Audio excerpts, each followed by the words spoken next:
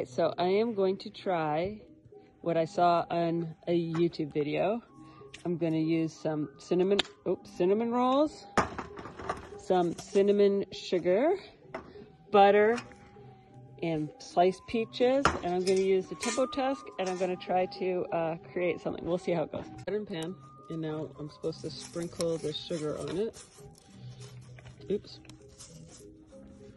And then I'm going to open the peaches. Okay, so you're supposed to put like some water in here, and I don't remember how much. And then you're supposed to cook them for however long, but I don't remember how long, so we'll see. There's the peaches. The peaches in the bottom, and ate some of these because I was so hungry. And then now I'm going to drink the juice. Maiden. Oh, so good. To cut them so that they were thinner, so that they won't be so mushy or so wet. But I think it's going to be mushy anyway, so maybe it'll just be a thin layer mush. So I opened it up, put the things on. It scared the heck out of me because it popped open without me doing anything, but that's okay. And now I'm going to try and put it on there. There's water in there, and we put those on there, and then now, it's on. Oh no, it doesn't seal too high. Shit. I don't know, 400? Whatever that is.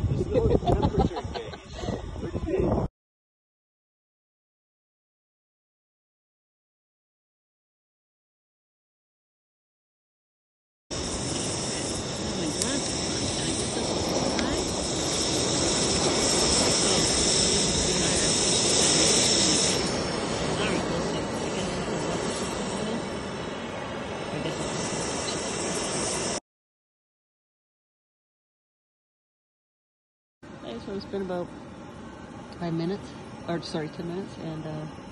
still steam coming out. So hopefully we have some cooking going on. And I got a chance to change. It's getting a little cold. You can see the steam going. I don't know if that's supposed to be closed completely. I guess it is.